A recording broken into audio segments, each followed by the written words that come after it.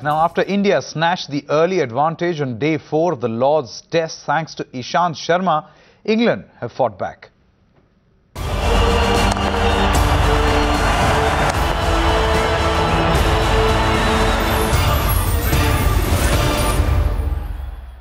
Now, India started day 4 on high with Ishant Sharma recreating some of his magic to stun the English top order. Ishant picked 4 wickets in the first session of the day as England were left precariously at 72 for 5.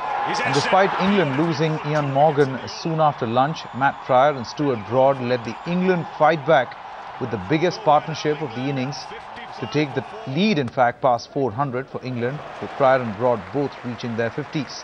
India have a task on their hands as they will be hoping to at least save the test.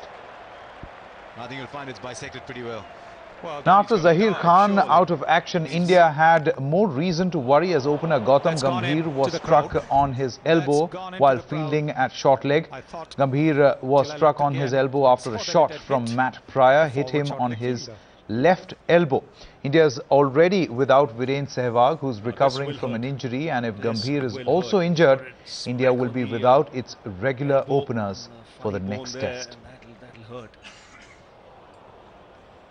Right out of the meat.